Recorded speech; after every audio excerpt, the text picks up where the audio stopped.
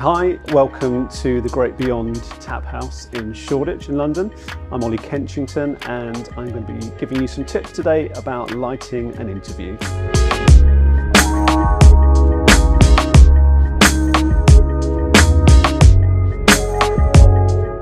We're going to be meeting the owner John here in a few hours time, so I'm just getting prepped at the moment, setting up, making sure I can find an angle that's going to look good, getting the light set up, and so that when John arrives there's not too much messing around. We can pretty much start straight away.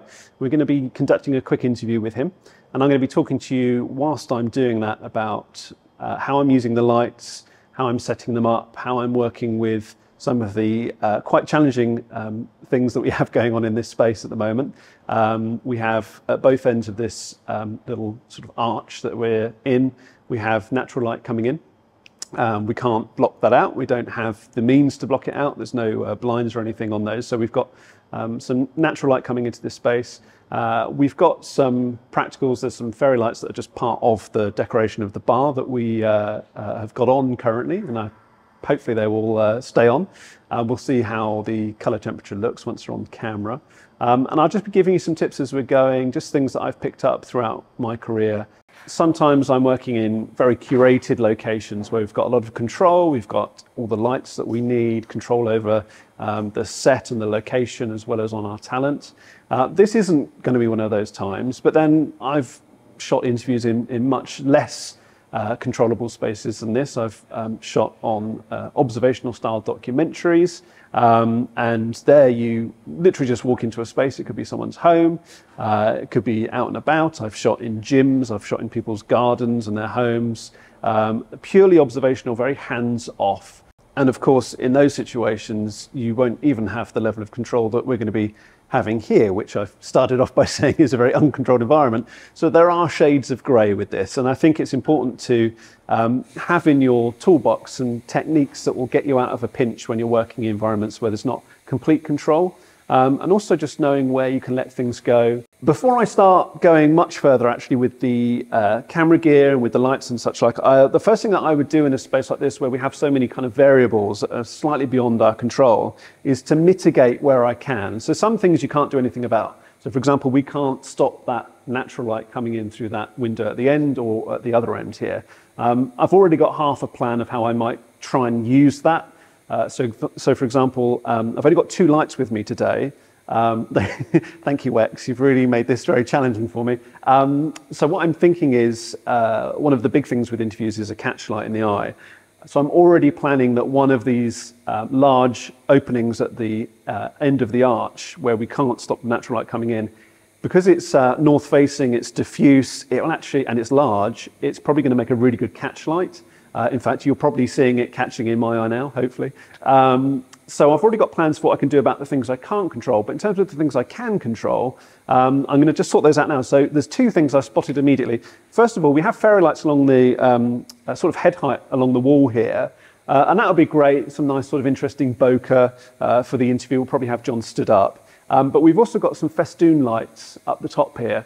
Now these festoon lights, they look all right to me. But the problem with our eyes is that they are really good at averaging out color temperature discrepancies, and our cameras aren't very good at doing that. So rather than me sort of thinking, oh, they look all right, I'm just going to presume that they're giving off an unhelpful tint. I'm not going to see them anyway. So because of the interview, because of the framing we're going to have, we're not going to see these. And because I've got my own lights, I don't really need them in terms of overall illumination of my talent. So I think it just makes sense just to turn them off, just to rule them out entirely. I don't think they're going to add anything. They could only potentially sort of cause trouble in terms of tint. So we have a very bright, saturated red rug on the floor. There's literally nothing to stop us moving it. And there's every reason to do that because we don't want any uncontrolled light source, and that includes reflections. It's often forgotten, I think. People can think of light sources and they might think of blocking them or using them, but they don't always think about reflected light. And what's going on the floor is really important in terms of reflections, both audio reflections, interestingly, and light reflections. In terms of echo, you can put sound blankets down on floors to control echo in spaces. So think of it in the same way. It's a frequency, it's a wavelength that's hitting a reflective surface and bouncing off. In this case, we don't want any reflected light on the rug. That deep red might then reflect back up into our talent's face and just make them look a bit hot and bothered, which potentially could influence the way that the viewer sees the interview with this person. And we may want that, we probably don't. So I'm going to move the rug, I'm going to turn off these festoon lights, and then I can set about getting my lights in place, which I have complete control over, and making sure that they do exactly what I want them to do on my talent. So this is a Peak Design, I think this is the 45-litre bag. It's absolutely amazing, I love it. It's a seriously heavy kit, you'll see in a minute why. And it's really comfortable to wear on two shoulders. And even when you're old like me with a fragile back, it's good. I'm going to show you the most important thing in this kit bag before I get onto the boring cameras, and that is my chart. Anyone who's seen me do anything before will probably have seen me working with these charts. They are just the most low-tech, probably cheapest thing that's in this bag, and yet it's the thing that gives me consistency, makes sure that the talent always looks correct, the skin's correct, exposed correctly. It just does everything that I want it to do, and it goes absolutely everywhere with me. In terms of actual cameras, let me open up my camera cube for you. I always tend to have two bodies with me these days. I don't know if main camera is the right word. I use them fairly interchangeably, but my C70 is what we're going to be using today for this interview. Just a single camera on this one, although actually I tend to shoot two cameras for interviews, and I do have a second body in this, so Canon C70 and Canon R5C.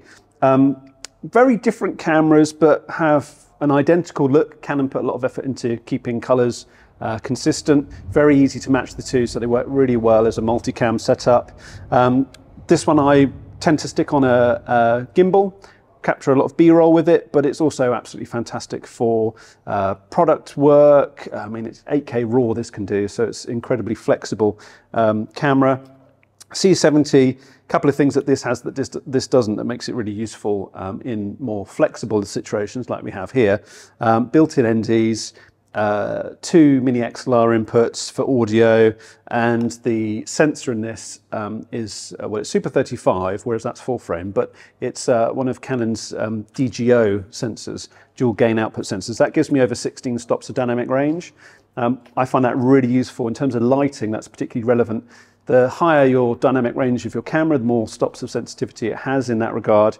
The more naturalistic you can be with lighting, the more it just looks like it looks with your eyes. And that's really useful when you're doing sort of hands-off observational documentary work. But it's also just generally if you're working outside, or if you've got bright highlights and a very high dynamic range in your scene, that 16 plus stops is fantastic for that. In terms of lenses, I tend to have 4 lenses with me, but 1 or 2 of them I kind of interchange depending on the shoot. So for example, for today, because I know I'm shooting interviews, I've brought my probably favorite interview lens. This is the Canon RF 50mm f1.2. Absolutely beautiful lens. The autofocus on this is whisper quiet, very quick, fantastic for interviews, particularly if I'm on my own, which I often am. And I'm relying on the eye tracking autofocus with the cameras to take care of that side of things. It's so good, in fact, I can leave this wide open at 1.2 for interviews, and also because it's a very good quality lens, even when it's wide open, it's nice and sharp. So that's my favorite interview lens. That's with me. Today, I happen to have my 7200 f2.8 RF lens, really flexible lens for all kinds of things, interviews, B-roll, you name it. This is a wonderful lens. This is probably my favorite RF lens. This is the Canon RF 35mm f1.8. Super useful. I love that focal length. I love 35mm, particularly on the full frame sensor of the R5C. It's a really nice size frame for a kind of a utility lens, if you like. Fully autofocus, nice, again, really quiet UCM motors, stabilized, it's macro, it's 1.8, it's incredibly sharp, just a beautiful lens. I absolutely adore that one. And then what have I got down here as well? I have the 16mm RF. So all RF lenses, I moved away from EF a couple of years ago, so I'm now entirely RF lenses. And the 16mm, really light, Really, really easy to use on a gimbal. That one's another very useful one to have with me. That's cameras. Let's go over to this side. What have I got in here? Well, I've got batteries. I've got a little 5-inch Shinobi. I tend to run this on my gimbal or on top of the R5C. Incredibly lightweight. I mean, it weighs nothing. Battery lasts for hours and hours and hours. A lot of people have Ninja Vs. I also have a Ninja V back in the studio, but this is the one I take around with me just because I don't often need to record onto the monitor. But for viewing, it's high bright, works outside, really nice lightweight monitor. I also have the 7-inch. I won't bother getting this one out, but or at least not now. I'll probably use it for the interview. I also have the 7-inch Shinobi. Exactly same thing, really lightweight. Batteries last for hours, but this also has cross conversion, so HDMI in and SDI out cross conversion. You've got HDMI or SDI in and outs on that, so another really useful monitor to keep with me. What have I got in here? More batteries. I've got the BP A30s and A60s for the C70. I've got the MPF batteries for the Shinobis. I've got the LPE6 high capacity batteries for the R56. Some tools, some media. This is MKE 400. This is the Sennheiser top video mic. Often have this just on top for ambience, for sync. If I'm doing vox pops and it's kind of handheld, run and gun, this is incredibly good at isolating voices from about 1.5 meters, 2 meters away. So really useful mic just to carry around with me. But I actually have my full proper sound kit here, which I keep in a GoPro case. Don't know what happened to the GoPro, but a good hard case. So in here I've got Sennheiser AVX wireless lav system. I've got a little Zoom F2 32-bit float audio recorder, which is great for just sticking on someone and forgetting about. My main boom mic for interview scenarios like this, which is deceptively small, there's a joke there somewhere, is the Audix SCX1. This is a hypercardioid boom microphone, small but mighty. Use that a lot for interior interviews, really good frequency response, great isolation. I would be using it here, but I'm not going to be today, just in terms of pure practicality, being on my own. So I'm going to use the lav today with John. I've got some Rycote undercovers. I've got full-size XLR to mini XLR adapters, spare batteries. In here I've got some Sennheiser, these are the in-ear, is it the EA 500s, I think? I've forgotten which ones they are. I've got 2 lav mics, spare batteries, everything I need really for most situations.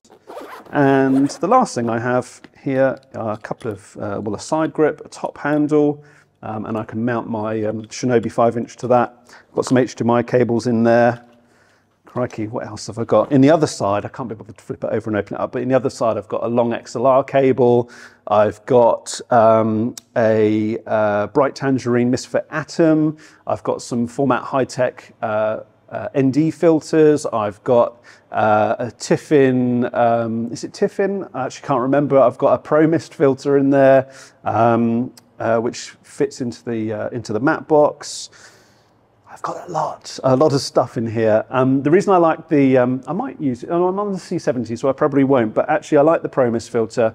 They are really good for just slightly taking that edge off the 8K sensor, the full frame sensor on the R5C, and it helps it match a bit better with the Super 35 sensor in the C70.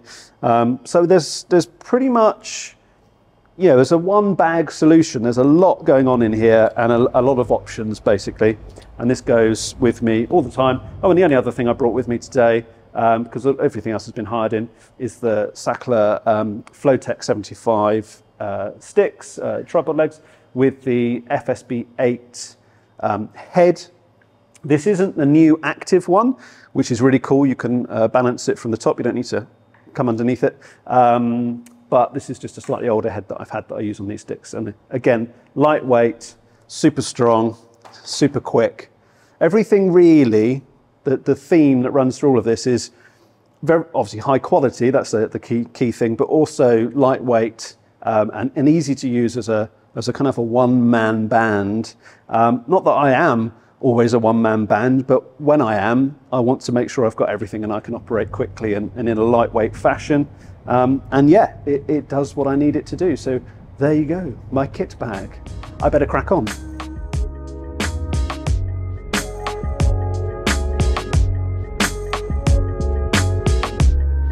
I've kind of dressed the location as best as I can.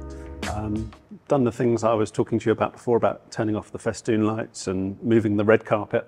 So now I'm just going to start setting up the lights that I'm bringing into this situation. We're using a couple of cob lights, cob LEDs. They're basically a large LED, and they come with Bowens mounts on the front of them. And Bowens has been around for decades, and it's hugely flexible. And that's why I'm using them on this particular shoot, because we've only got two.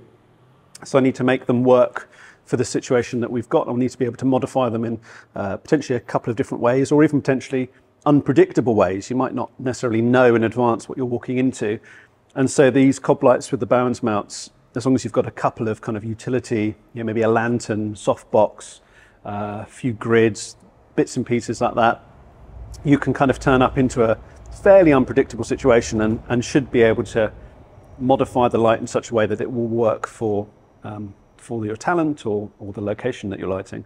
So we've got what are these? Amaran 300C and an Amaran 150C. Not actually worked with these lights before. I own light panels, the Gemini 1x1. I have two of those in a kit bag, which I'll go around with. I've got another brand of cob light that I use for the reasons I just mentioned, which is it's fairly inexpensive but flexible and gives quite a good punch. That comes around with me. I've got a number of LED tubes. I've got Quasar Science. I've got 4 2-foot Quasar Science rainbow LEDs. When I first started experimenting with tube LEDs, I got the Astera, the Titan. Got one of those kicking around. Lights are just one of those things that I kind of acquire over time, and they sometimes kind of go, oh, well, that'll be useful. But today, as I say, we've got these two lights. So one's brighter than the other. I'm going to be using the 300C as my key because it's bigger, brighter. We're going to put that in a big soft box. I'm going to create as large and as soft a key as we can with that. And then the smaller fixture, the 150C, we're going to fly above and behind our talent as a backlight. We're going to get a long, thin soft box with a grid or egg crate on the front to direct that light and help with the separation of our talent. And I'll talk more about that when we're actually doing that.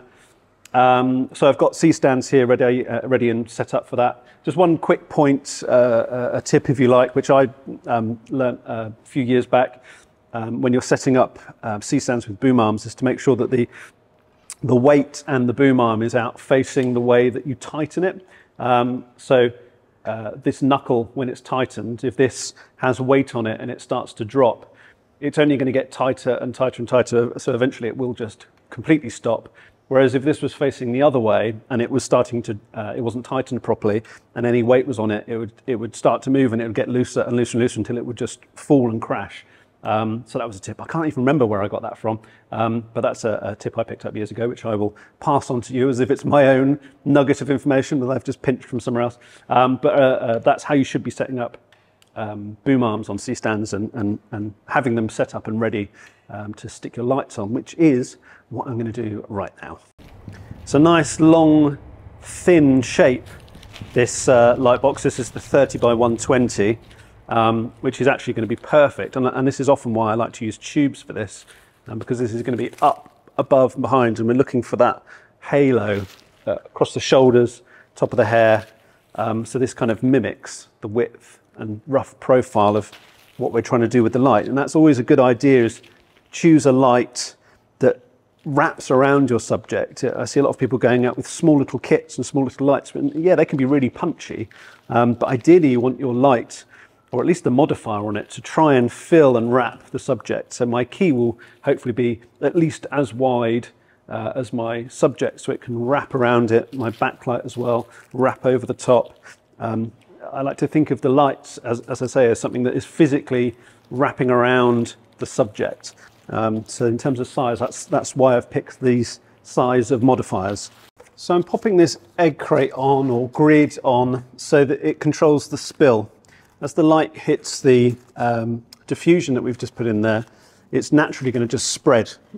Light is fairly uncontrollable unless you put something on like this, which is then going to make sure that instead of the light coming out this way and a wide angle, it's going to channel it through these little black squares and help stop the light from spilling out all over the place.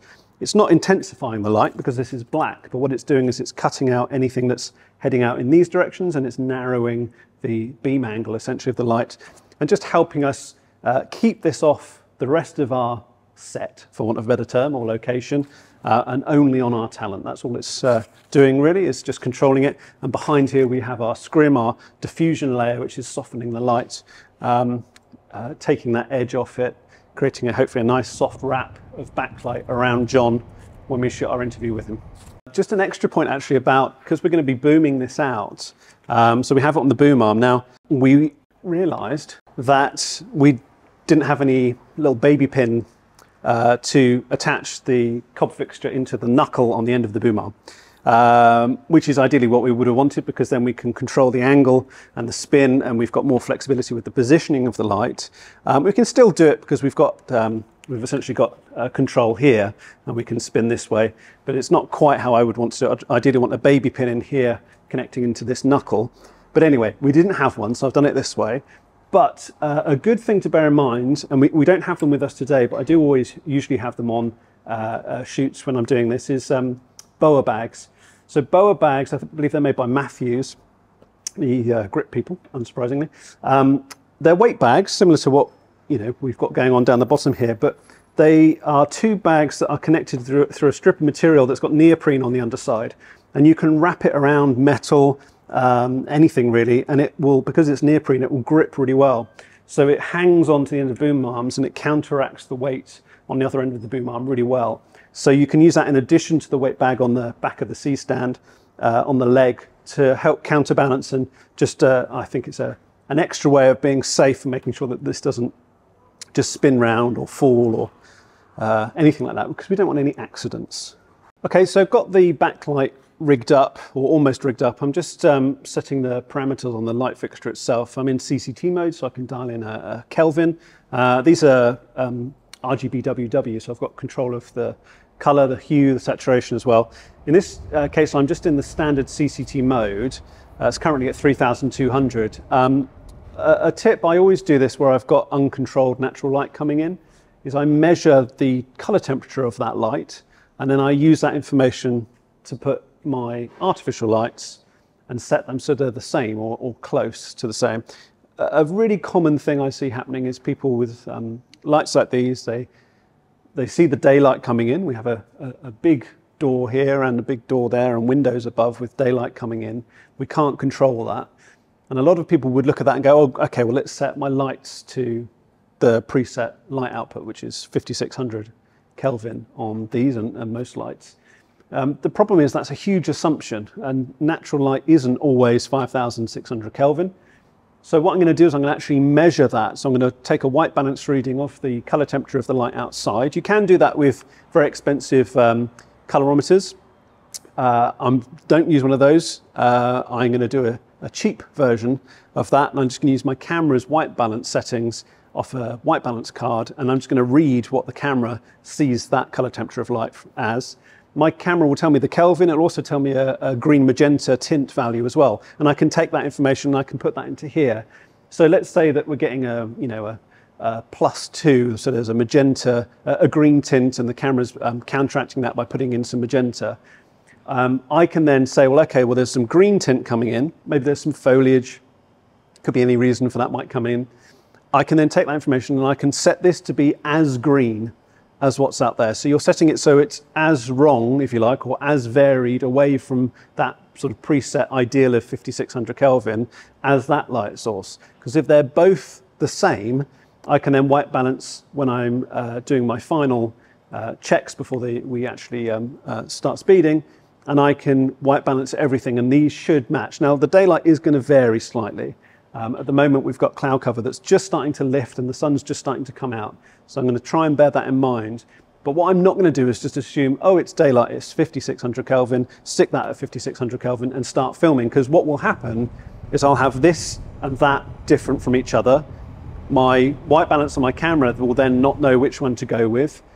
We've got some fairy lights, we've got some reflected light here. So there's any number of variables, and to make sure that that's controlled, I'm going to take ownership of what I set this to and how I white balance for my target white point at the end. So hopefully it should mitigate too many of these variables that we've got at the moment.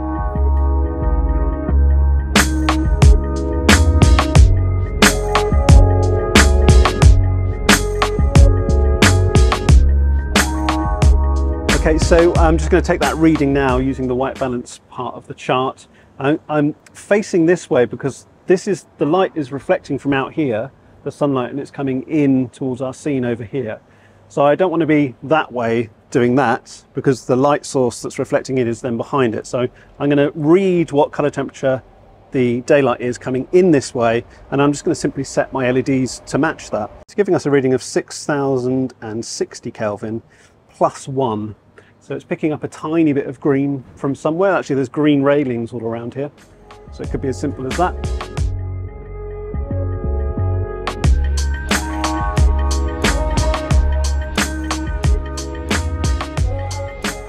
There is actually a Velcro skirt that you can put on the back of this lantern, which can help control how much, again, it's just about controlling spill, how much spill is actually coming off the back and sides of this lantern. We've got such a large space here and white painted walls. I'm not too concerned, and if anything, that spill will just help with the general level of illumination, so I'm not concerned about putting the skirt on this. This is fairly big. I like to use as big a lantern as possible. This one's sort of medium to small. The bigger you can make your key, and generally the softer you can make it for people as well, the more flattering it's going to look, the more it's going to catch in their eyes, the more it will wrap around them. Generally speaking, my key I just want to be big and soft and get that set up quickly first, and then actually I'll spend a bit more time thinking about the placement of the backlight. I'm using the two together, so my key is obviously my dominant light source. I'm using that for obviously illumination exposure, but I'm mostly using that for shading and thinking about how I'm adding shade to the other side by illuminating this side, because that shading is what creates three-dimensionality. This is a two-dimensional medium, film, TV, online, whatever it is you're doing, you're looking at it on a flat screen, it's two-dimensional. So anything that we can do with a two-dimensional plane to make it convincingly three-dimensional, we should do. And if you think about drawing, if you draw a circle, it's clearly a two-dimensional shape, but if you shade one side of it, you're saying to the viewer that you have drawn a representation of a three-dimensional thing, a sphere or a ball. And that's what we're doing with the lighting, far more than the exposure side of things, is we're shaping, we're creating shade so that we have that disparity between the shaded, the fill and the key side, creating that depth, that three-dimensionality that we need to kind of push, because the more three-dimensional our scene appears, the more the viewer will be sort of enveloped by it and feel like they're watching something sort of first-hand. And the more you can do that, the more invested your viewer becomes in what they're watching, and the more they're going to take on the narrative or the points that are being said in the interview or whatever it might be. So it's a win-win-win. So I'm going to get this set up and lit, and then going to place the backlight. Oh, and that's another point actually about three-dimensionality. That's another reason why the backlight's so important, is because it creates that halo, that edge, which essentially cuts out almost like an illuminated silhouette of your talent, and that brings them forwards. And it's also why I'm using shallow depth of field with this interview. That's creating isolation, separation from the background. The halo cuts them out, and what you end up with is you end up with layering, three-dimensional layering. Again, for the same reason, it creates a more convincing three-dimensional representation on our flat screens, TVs, phones, whatever it might be. So this is why I prioritize the shaping with the key and the edge with the backlight, and hopefully it'll look great when we're done.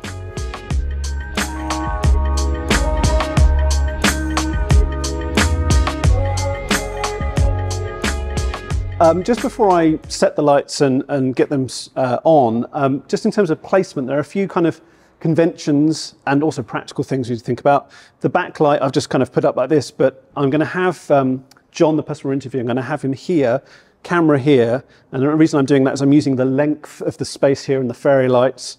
I'm going to light these little candles as well, so that's going to help with the three-dimensionality, that depth I was talking about, create a bit of a vanishing point.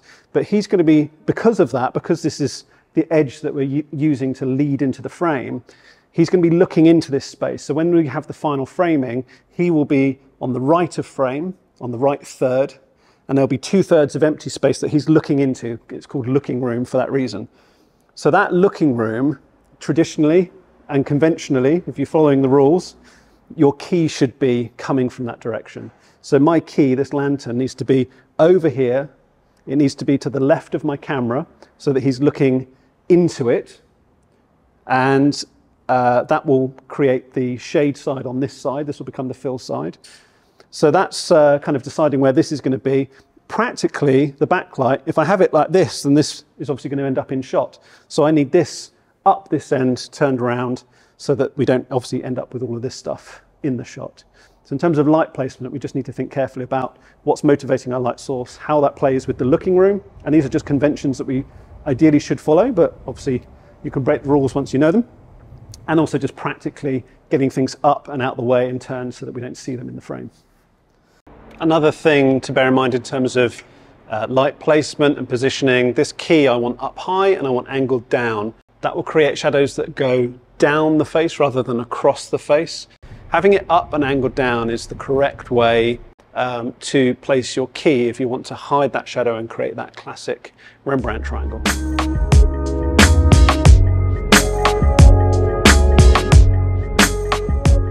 What I'm just doing here is I'm setting up a frame. This is a Calumet frame, but Blasterlight make them for, you can get any number of different frames. This one's collapsible, which is why it's quite useful. But I'm gonna put some black, some negative fill in this, just in case. I don't actually know if I need it yet, but it's a quick thing to throw up. I'm gonna stick it on a spare stand. I'm just gonna have it to hand in case I need it. Because we've got white ceilings and walls, there's a lot of light contamination coming in from outside. It's a bit unpredictable. I want to have this to hand in case I need to block any reflected light from John's face. So I'm just gonna have this nearby, and we'll see if I need it or not. But negative fill is a really important thing, and flags and floppies and various different bits of kit like that, accessories, they're really useful to have to hand with you just in case you need to block light, you need to bounce it somewhere else. You know, there's any number of different scenarios where you can be using these accessories to help you, just in case. You never know when you're in a pinch, these things can help.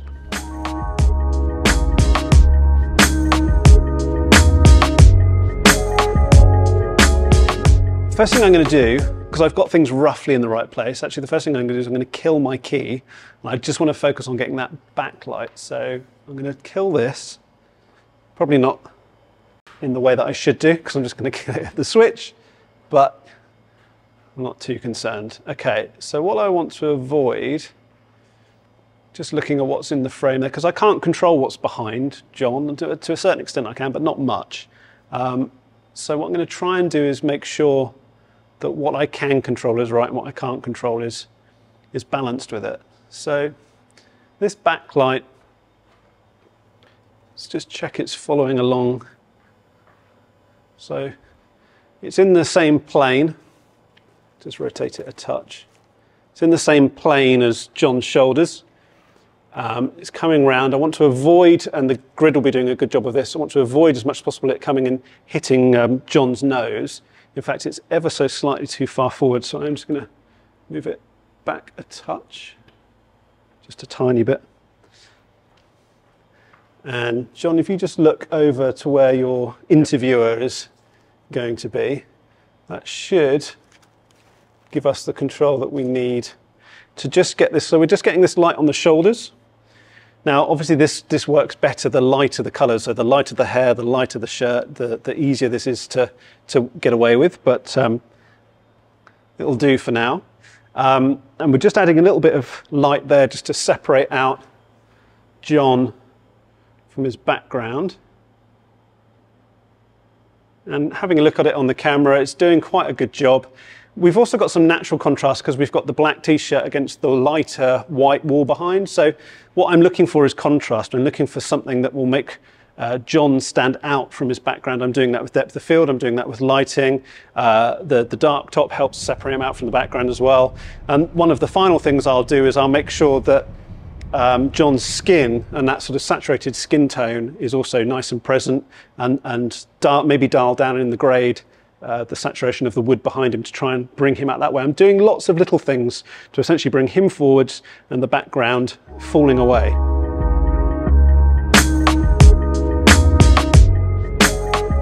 So I've just got John, I've got the lights placed pretty much where I want them. I now need to adjust the intensity, need to set my exposure. So what I'm doing is I'm rating the camera how I would ideally like it. I want it wide open at 1.2. I need a normal shutter angle, 180-degree shutter angle. So that means I'm at 25 frames a second. That means that I'll have a 50th of a second shutter speed, which is 180-degree shutter angle. The other thing that I need to make sure is that the exposure, because I'm shooting log, the exposure is bang on. Obviously, I want to make my life as easy as possible when I'm grading this later, but if I was handing it off, it becomes even more important. And I've done that where I've shot, I shot on a Netflix documentary, and I was there for 2 days, and I'm handing off my rushes directly to the producers. So if you're in that situation, you need to really make sure that they can just drop the camera, the technical LUTs from the camera manufacturer straight on this footage, and this log footage is normalized as easily as possible. Trust me, it makes their lives easy, and they're more likely to hire you again. So it's worth doing. In this case, I'm shooting Canon Log 2.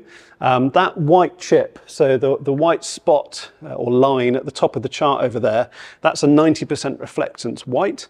I know that in Canon Log 2 that drops to 60 IRE. So on my waveform, I'm just going to make sure that that's sitting at 60, and I'll know that the exposure is correct. I'm also going to have a view assist LUT, so just a display LUT on the camera, so I can sort of just do an eyeball confirmation as well. And then finally, I'm going to record the chart, so there'll be a few seconds of the chart before the interview, which I can take through into post with me and make sure that it's 100% balanced correctly and normalized, and it just makes the grade much, much easier.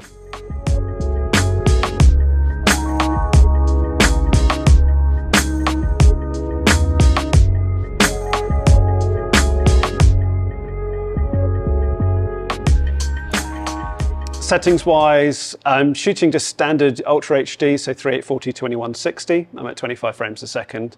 I'm shooting into HEVC or H.265 in terms of codec. It's 422 10-bit flavor, more than enough data in there, particularly given how much effort we've made to make sure that it looks so good with the lighting and the exposure and the white balance. So plenty of wiggle room. Yeah, pretty much ready to go now. I'm gonna roll up and do a sound test, and then we're going to go straight into the questions and capture John's interview. So, I'm John. I'm the managing director at Great Beyond Brewing Company. So I run the business more or less with my business partners. I'm originally trained as a brewer, but you know, we started about 6 months ago, and my job is to sort of make things happen here. So we're all done shooting our interview with John. I just thought I'd take a second just to give you a few sort of, I don't know, top 3 tips, if you like. With me, with interviews, they are really, really important. I shoot an awful lot of branded content. I work with corporates all the time. And whereas with drama, you know, in TV and film, you have a script, you have an actor delivering your narrative for you. You're literally putting words in their mouth to say what you want them to say. Whereas we don't have that luxury in branded content often, particularly if we want something that feels relaxed and informal. Of course, you can script things, you can use auto cues and such like, but for an interview like that, I like to keep it nice and relaxed. Try and create questions that you hope will elicit the answers that will tell your story for you. So you're kind of working backwards. You think, well, what do we want? What's the messaging from this? What do we want them to say? And let's create a question that will elicit that response. So you have to think about it a bit in advance. So my first tip would be to plan questions that will elicit the answers that will tell your story for you, as if you've given them a script, but without giving them a script. My second tip is also in terms of scripting, you know, the people you're interviewing are almost never going to be actors. They can't memorize lines and deliver them to the camera as if it's the first time they've ever said them. They just cannot do that. So don't try and make them, because they'll turn into an absolute wreck. They won't be able to remember their lines. You will often get pressure from the interviewee to give them the questions ahead of time, because they feel they want to be prepped, they want to write down some notes or even full answers. I've had people write down full answers on cue cards and get colleagues to stand behind me, and now, these days in my career, I just push back really hard. I do not want to give them the questions in advance. I always say the same thing to them. I'm not asking you anything hard. I'm not asking you anything that you don't know the answer to. I'm just asking you about your career or the product that you've just launched or whatever it might be. So they have a rough idea of what I'm asking them. They should know anyway, because they've been asked to participate in the project. But I am not going to send them an email with question 1, question 2, because they will over-prepare and it will come across really badly and wooden on screen, and they will try and memorize things and they will forget them. And they'll be constantly self-editing, and it kind of ruins it. So that's my second tip.